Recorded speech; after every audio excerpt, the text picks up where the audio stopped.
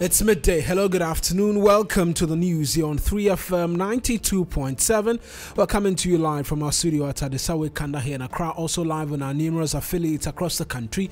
Around the world, we're streaming live on 3news.com. Download the TuneIn app from the Google Play or Apple iOS store and listen to us on the go. Coming up this afternoon, all 10 aspirants to face special delegates of the governing New Patriotic Party come August 26th as vetting committee approves all of them in their bid to lead the ruling party break the 8. Also in the bulletin, calls for a special probe to be conducted into leaked audio tape detailing a plot to oust the IGP.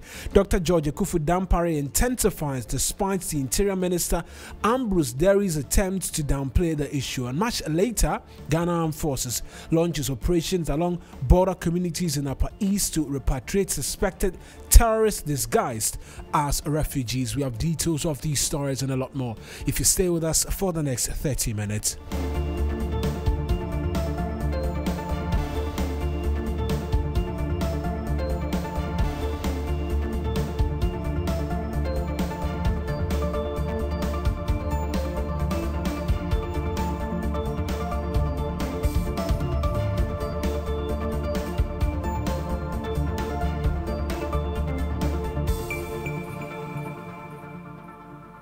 A pleasure that you could be a part of this afternoon's bulletin. It's streaming live on Facebook. Our handles 3FM927. Same handles on Twitter as well, 3FM927. And there's some news as well in relation to the WE bill. That's what a lot of you call it, by the Narcotics Control Act, which is currently before Parliament. We'll get details and take you live to the legislature, including the latest details of an increase in producer price inflation. We'll get all of that when the business team joins us a lot later. But let's begin from the front of politics, because the governing New Patriotic Party will, for the first time in its history, hold a superdelegate conference to slash down on the numbers of persons seeking to lead the party into the next general elections. It follows the approval of all 10 aspirants by the vetting committee of the party. A statement issued by the secretary of the party confirmed the approval of all 10 aspirants, with a special delegate conference scheduled for August 26th. There's more in the News Desk report. And so the cat has been let out of the bag. All 10 aspirants of the governing New Patriotic Party will head to the August 26th Superdelegate Conference, where some 900 individuals are expected to whittle down the numbers to 5. It will be the first time since 2007 where as many as 17 individuals put themselves up wanting to lead the NPP as well during the 2008 general elections, and elections they eventually lost. According to a statement as issued by the General Secretary of the party, all 10 have made it through, and now the honors lies greatly with the 900 delegates who are expected come August 26th to vote and decide the 5 who head to November 4, where the entirety of all delegates will be expected to vote to elect a flag bearer to break the proverbial 8. But who are the 10 candidates? Well, according to polls and the opinions of political watchers, former Trade Minister Alan Kojo-Chremantin, Vice President Dr. Mahamadou Bawumia, and Asin Central MP Kennedy Japon appear declared front-runners ahead of both the August 26th Superdelegate Conference and the primaries come November 4th. The others include Dr. Owusu Akoto, Boachie Jaku, Kwabena Japon, Dr. Kofi Kunedu-Apreku, Joe Gatti, Francis Adainimo, and Ernest Kojopoku. Per the statement as issued by the General Secretary of the party, Justin Frimpong Kodia, the National Council of the party is much later this month, July 20th, expected to deliberate on the recommendation of the vetting committee. So that's a news desk report. We've been mentioning to you all the while that the vetting committee concluded the processes last week. They submitted the report on Monday. The expectation was that could have been made public a lot earlier. Well, today, that statement from the General Secretary of the party has disclosed that no individuals were disqualified and that all of them have been allowed to go face the super delegates come August 26th, from which the numbers are expected to be whittled down to 5. And that news text pretty much sums it all up. We're going on the telephone lines just shortly to connect with the political analyst as to exactly what it is that we're seeing and the reason behind the decision by the party, and get a bit more for you here on the news on 3FM 92.7. But also one of the candidates as well,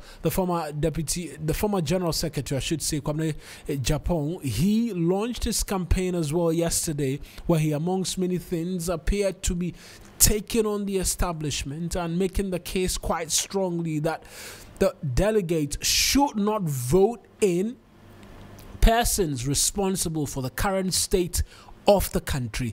And so that is a position as well that we'll be seeking to get a bit more details on here on the news on 3FM 92.7. But while we wait to connect with a lot of the political analysts, we can do some bit more here on the news. And there are growing calls for a probe to be conducted into the leaked audio tape containing an alleged plot to remove the Inspector General of Police and by extension subvert the country's democracy. The said audio is alleged to contain the voices of high-ranking police officers and a leading member of the governing New Patriotic Party discussing the concern that the IGP, Dr. George Akufu-Dampare, could frustrate efforts to manipulate the outcome of the 2024 elections, hence the need to oust him. However, commenting on the matter in an interview, Minister for Interior Ambrose Derry dismissed the issue, urging the public to disregard it. There is no plot to remove anybody. I don't know about it. Well, I serve my president and I do what is policy to bring the development of this country. I'm not sure I want to get involved in any investigation thing, except that they relate to crime. Then we'll do that. But I think that so far, I think we're doing well. We all agree we're doing well. Right? So I can assure you that I serve a president who is committed and has respect for human rights. And Nana Addo Dankwa Akufo-Addo, we will make sure 2024 is peaceful. And for those theories about, we can imagine things. We have rich imaginations to go on. One thing is certain: 2024 would not be a violent election by anybody, and no one will want to thwart the will of the people. If you vote us in, you vote us in. If you vote us out, you vote us out. And we've shown that before. So that's the Interior Minister Ambrose Derry. Well, there are those who are making the calls for investigations into the development. Security analyst Adam Bona is one of such individuals. He spoke to Roland Walker a while earlier on TV3's New Day. Some of us will call for a probe. Roland, if you listen to the entire tape, you'll crunch. If you listen to the entire tape and you watch some of the videos, you'll crunch. Mine is that what is out there is just the tip of the iceberg. What is not out there is a matter of national security concern. And I'm sure anyone who has in his custody what has not gone out there should continue to keep it, so that if there is supposed to be any inquiry, it can be done in closed doors. That aspect can be done in closed doors, because a lot of the things they said, very, very, very, reprehensible, very, very injurious. It comes out injurious to this country. And I don't want us to connect this thing directly to politics, because these are professionals who have been trained, some of them over 13 years in service. And so the moment we begin to, add politics to it, it diffuses it. It makes it lose its potency. Let's deal with it professionally. Okay. These are professionals ganging up to unethically unseat another professional. Adam Bona is a security analyst. Dr. Adam Bona speaking to us this afternoon. Emmanuel Kote is another of such security analysts. Let's make his thoughts on this. Mr. Kote, many thanks for speaking to us. And so the position of government has been one of a dismissal, essentially stating or telling the citizenry that pay no heed to that audio recording, considering that we've seen other audio recordings treated a lot seriously. Should it be the case that we dismiss what it is that we've heard in that 50 minutes audio recording? Well, thank you for having me, and very good afternoon to your cherished listeners. I think the position of government is very, very unfortunate, because if you look at the content of the audio, any progressive society should be interested in investigating such an audio, especially given the times we live in. You know, it's public knowledge that the public perception of politicians or government hold on our security service is impeding our security operations. So to the extent that a senior police officer is having a conversation with a political operative, this cannot be less than a treasonable act.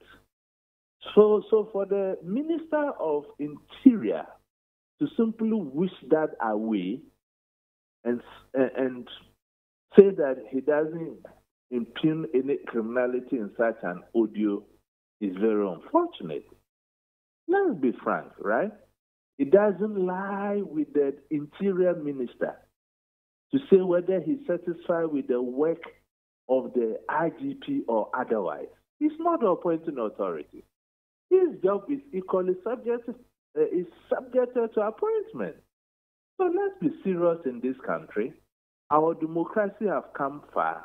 Let's develop our democratic institutions. We can't merely reduce our democracy to going to elections every 4 years and use money on our gullible youth and poverty-ridden citizens to win power, and we say we are practicing democracy. For Christ's sake, I have two thoughts here. And all those two school of thought falls under one umbrella: the emergence of artificial intelligence. And people are making a lot of arguments around artificial intelligence, that people could do that just to earn a political score, things like that. All of those things are true. The first school of thought I believe in so much is that some government officials were not happy over the outcome or the scene of elections. And there were conversations and some were casting aspirations on the integrity of the IGP and his removal. It could be true that such a conversation happened. On the other hand, it could also be true that the IGP and his team, after having realized that his job is at stake, could use artificial intelligence to create such an audio to cow the appointing authority from getting rid of him. So all of this school of thoughts, how did we come to the conclusion? It must be investigated. Right. And this is something we must do. And it brings another layer. Who is to investigate that? This is a senior police officer involved. How can the police investigate itself? That is why some of us have advocated for the establishment of an independent police commission. This would have fallen under the ambit of such a commission, and, we'll be more or less developing our democratic institutions. So as we are now, we are in a limbo. Probably the Interior Minister feels that there's no any credible institution that can investigate same. So as a result, he's wishing it away, just like we do. So we must begin to take the people of this country seriously. the point you make about no credible institution being able to investigate this is one of the issues that is coming up. Who can be taxed to look into the matter? Because already some individuals are making the claim that persons should be interdicted within the service, because what we heard was an audio recording, but it actually is a video which captures these said individuals. And so if it is the case that we do not know who should be investigating this, then it appears that nothing will be done in this regard. Look, I'm a Democrat. Those calling for interdiction is premature. Investigations must be carried out and a premier facial case established before such actions can be taken. When we come to the institutions, I dare say that there's not really credible institution as we are as a country to handle such a case, given the magnitude of it, except Parliament. And when it gets to Parliament, it becomes a political panther, which at the end of the day will not inure to the benefit of the good people of this country. Right. So we need to begin to listen to the cause when we are calling for democratic institutions that can handle issues of this nature. So I think Parliament should be looking at ways and means they can pass a legislation. Then we can have an independent police commission, and issues like that can properly be dealt with. And the image of Ghana in the international community will be respected. So as it stands now, it's very unfortunate there's not any better institution placed to do such an investigation apart from Parliament.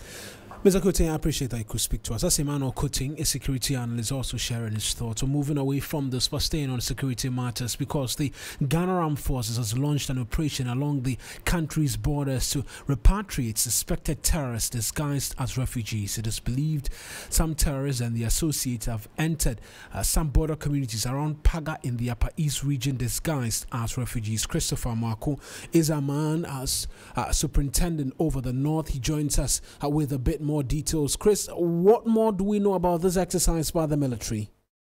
Yes, so the military actually picked up some persons suspected to be working for the jihadist group, and the intention is that they are to repatriate them. But aside that, you remember that some time ago, some refugees entered the country through the Sapelga area in the Katina Nankana West district of the Upper East region. For those ones, those who fail to register themselves as refugees, some of them are amongst those who will be repatriated, and they are also changing their location because, according to authorities there, the Sapelga area there is so close to neighboring Burkina Faso, so they are bringing them upwards so that they will be able to monitor their activities very well. But those who have come in without any registration and without any basis are those that are to be repatriated. Right then, and Chris will be monitoring that for us, and we'll get a bit more by the Deputy Defense Minister, Kofi Amankwa-Manu. He's been providing a bit more explanation as to the reasoning behind this repatriation. Let's just take a listen to him. So what is actually happening is that neighboring countries, Burkina Faso, Togo, and then Cote d'Ivoire are conducting some security operations, to deal with the issue of terrorism grouping. And so most people are taking haven in Ghana. So we have a lot of people coming into Ghana. And our intelligence is that some of these armed groupings, terrorist armed persons have disguised themselves into herdsmen, into illegal immigrants, and all that. So that's the Deputy Defense Minister, Kofi Amankwa-Manu. We were hoping to get him on the telephone lines to get a bit more from him as to exactly what it is that is currently being undertaken on the floor of at the northern part of the country. But I will connect with him shortly and get a bit more details. You're listening to the news here on 3FM 92.7. We're streaming live on Facebook as well. Handles 3FM 927. The Deputy Defense Minister Kofi Amankwamenu, he's joining us on the telephone lines now with a bit more details as to exactly what is happening at the border town in the Upper East region. We'll move on and bring his thoughts to you as and when it does come through. We're taking you to the floor of Parliament now because the minority there say that they will seek guidance from the Speaker of Parliament, Alban Sumana Bagbin, to subpoena the central bank boss over his refusal to attend to the Finance Committee invitations on its workings. Ranking member on the Finance Committee, Isaac Adongo, has been speaking to the media in relation to this particular matter.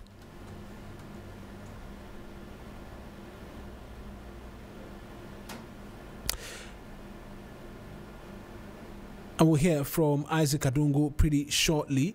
And the publication of the Bank of Ghana's own financial statements, which by law should have been published by the end of April of the year. We are now half a year through the year, and all the banks have complied with the filing of their returns to the Bank of Ghana. Those reports include what we call the long form reports, which are very detailed, audited reports of the banks, breaking down every single item on the balance sheet of the banks in order that we can see the bank for who it is. But Bank of Ghana is not able to comply with its own law to do the very things that the other banks are doing. The bank has not filed and published its financial statements. Every 15 days, the Bank of Ghana is supposed to gazette its assets and liabilities. And at the end of the month, they are supposed to further file its assets and liabilities. It's been almost 6 months now.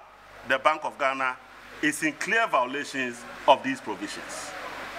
I want to serve warning to the governor of the central bank, Dr. Addison, that he should remember that he had dragged people to the court over the violations of the Bank of Ghana Act. As a matter of fact, one of them just died whilst in court, and that he should know that the same level of accountability will be extended to him.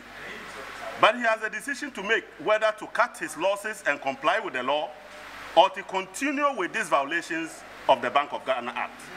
And that the long arm of the law is waiting for him. So that's Isaac Adongo. He's a ranking member on the Finance Committee of Parliament, speaking to the Parliamentary Press Corps. Parliamentary Affairs correspondent Komla Kluchi has joined us on the telephone line with a bit more on this and other matters on the floor. And so, Komla, is it the case that we should be expecting the subpoena anytime soon? Well, there was no timeline given, though, except to say that Adongo wants it to be done, because when he asked his lawyers to write to the central bank on the publishing of their reports every 15 days, he for about 6 months he wasn't doing it, and after that he decided to be doing it, and then he's now decided not to appear before the Finance Committee, and he finds that as quite offensive. And so he's going to take these steps as a ranking member, and also as a committee. They will take these steps to ensure that the central bank boss would appear before them. Or else, I mean, he's going to be risking some sanctions of the sort that he makes it. So he didn't give any clear timeline as to when he's going to do it.